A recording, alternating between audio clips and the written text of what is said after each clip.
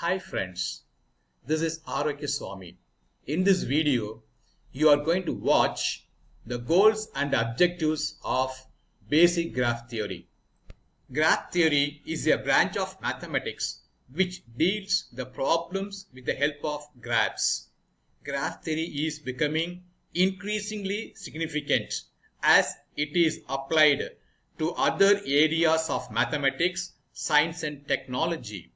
It is being actively used in fields as varied as biochemistry, electrical engineering, computer science, and operational research. Influence of graph theory is so great that the Department of Science and Technology of Government of India announced 10th June of every year as Graph Theory Day. Why we have to study graphs? Many problems can be stated in terms of a graph. Graphs are excellent structures for storing, searching and retrieving large amount of data. Graph theoretic techniques play an important role in increasing the storage, search efficiency of computational techniques.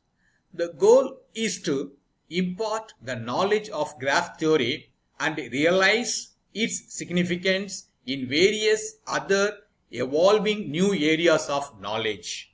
The objectives of graph theory are to understand basic concepts, methods and techniques of graph theory, recognize the numerous applications of graph theory in computer science and engineering, admire the usefulness of graph theory in mathematics and recognize its relationship with other disciplines and with everyday life.